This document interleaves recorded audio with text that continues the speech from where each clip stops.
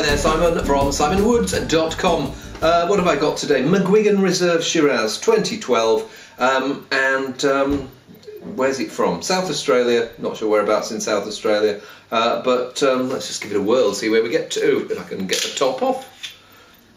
Sweet, juicy, slightly leathery licorice character going on here, with a little bit of smoky bacon in there. It smells like behind there's some reasonable, yes, gentle berry fruit. Doesn't feel like the wine's been overdone or anything like that, but maybe the oak's been slightly overdone. Let's have a taste.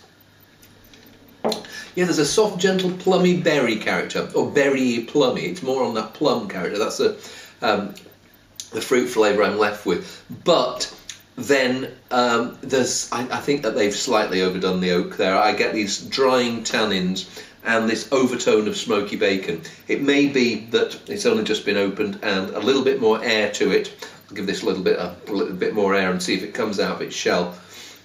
But yes, I almost wish that they'd not done that, because it feels like the fruit there and the way in which the wine has been made has been gentle. Nothing's overripe. It doesn't feel like it's too high in alcohol, 13%.